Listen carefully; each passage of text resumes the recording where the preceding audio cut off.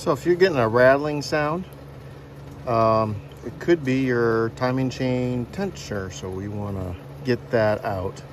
I'm going to show you how I'm doing it, because the manual doesn't really give you the details how to get at it. And anyway, so this is a new one. And step one is you want to remove these two nuts so you can get this sound cover off. And you also want to get a 10mm wrench and get your negative post off. And always wrap it in a rag, that way it doesn't touch anything by accident. There you go. And go from there. And then next thing we're gonna do is we're gonna take this wheel off to get access to the parts I'm using. For 2008 RAV4 with the 2G engine. Snap apart, 95527. And I did get a new gasket. That was this part right here from Toyota, 13552-08010. The wheel is off. You're gonna wanna take this splash guard off right here. Use a screwdriver, use a trim removal tool. You gotta pop these little buttons out. Yours are still factory, they'll look like this. These actually, you don't need a tool, you just push them in like that. And then they come loose. I had one non-factory one that I had to pull out this way. Turn the crank. So you want to get a 19mm socket on your crank bolt there. And you should be able to, with two hands, you should be able to turn the engine. You always want to turn clockwise. Next thing I did was I lowered the jack. So this is really low, because this will make getting into here a lot easier since it's back here. So next, what we gotta do is we gotta find if we're gonna be able to move or pull over. This wiring harness is in the way. So I'm gonna start disconnecting stuff, but leave everything connected. I'm gonna undo this. One's in the back. Right here, probably take that nut out. I'm gonna loosen this up and see if it gets out of the way or not. If not, I'm gonna have to unbolt it and swing it over. This is a good picture of where we're going. So here's your timing cover, which is this side of the engine. And then there's the tensioner right there. And so it's right here. I've gone ahead and relieved this here and this here. And then there's, I think, two here. These should just pull out like that. Okay. Okay, now it's loose. So now we'll move it around and see if I got enough room to get those bolts out or not. Some people remove this wiring harness, but I don't know if that's necessary. There it is right there. One, two, these two bolts. But yeah, look, I can tuck this down. I don't think I need to remove this wiring harness. I think that's fake news on the internet. Let's do it a better way. Let's just loosen these wires. You see, these just pull right off these clips. It's no big deal. So you don't have to unbolt these two clips down here, okay?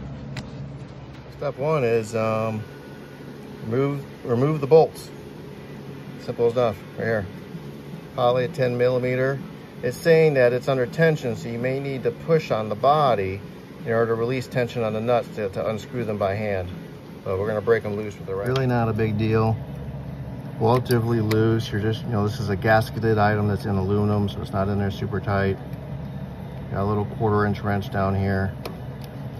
And yeah, it should be easy to get out. This thing's under a little bit of spring tension. So it literally, once you take the two nuts off, the washers are built in. This thing will just push right out. And you'll notice the clippy thing is on the top. That's important to note. Next, spray some brake cleaner on a clean towel somewhere. And you're gonna wanna go down there and you're gonna clean that surface area. Just by feel, the best you can.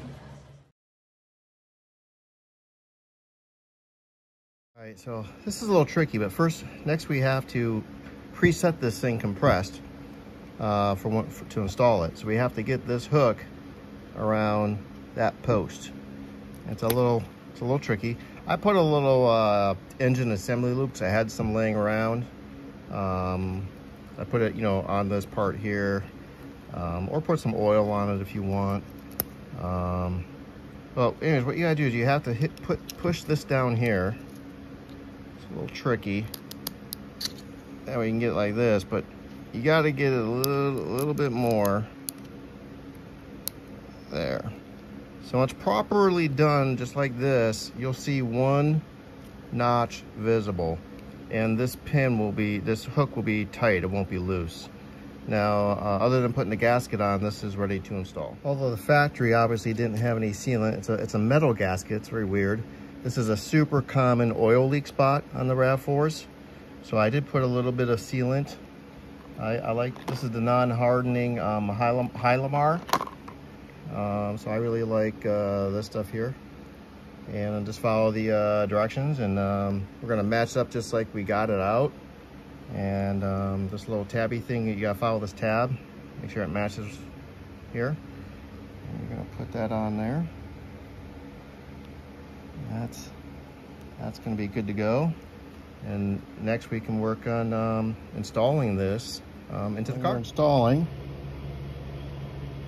put this thing kind of facing up, and get those nuts back on it. If you hear this thing unclick while you're installing it, you're gonna need to remove it, reattach this, and then start over again. So and you'll hear it, it'll click, and then you'll hear it go whoop. And you wanna make sure that doesn't happen. So you wanna turn off your radios, turn off your fans, be very quiet when you're installing this thing. This isn't super easy. Now you're just gonna work on getting these two nuts on. Again, which is super easy. You're gonna wanna slowly tighten them evenly because you're screwing into aluminum with the gasket. And these are those two brackets that you pulled the wiring harness off. So here's the clippies right here.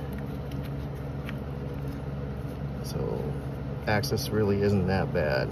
Okay, so we're in, and I didn't hear any clips, any clicking sounds. Two. Hook, raise, hooked, done. Portion A, sticking to the right, sticking up, the gasket. That looks good. Now we're pushing in and we're reinstalling.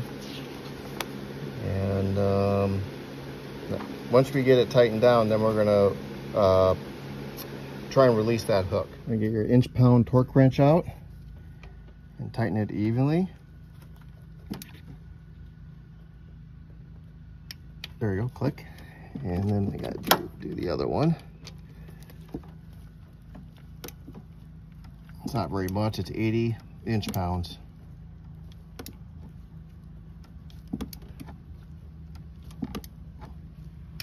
There it is. I always wait a couple seconds. Then I'll try and do it again. There it goes. All right. So that is done and tight. You are going to be turning the engine, so I went ahead and put the wiring harness back in place. So again, two plastic clips here on the brackets, and then that bolt, and that bolt, and then you're resecured.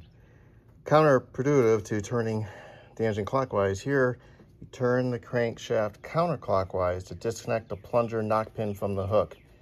So again, wait till the lawnmowers are gone, wait till the fans are gone. You should be able to hear that click. And you want to hear that plunger shoot out of that thing. So turn that wrench slowly and counterclockwise and listen for... Fingers crossed on this maneuver. Okay, counterclockwise. Quiet.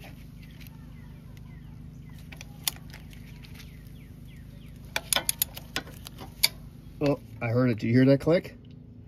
That's in. I wouldn't turn it counterclockwise anymore. If you heard the click, I would stop.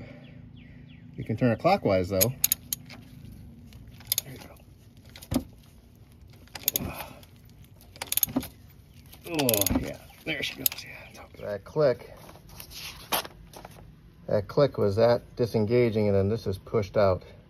And it's pushing against the timing chain temperature inside. And that's it, you're done. Just start putting it back together. Cover back on, negative lead back on. 1, 2, 3, 4, back on. All we gotta do is put the wheel on and drive off.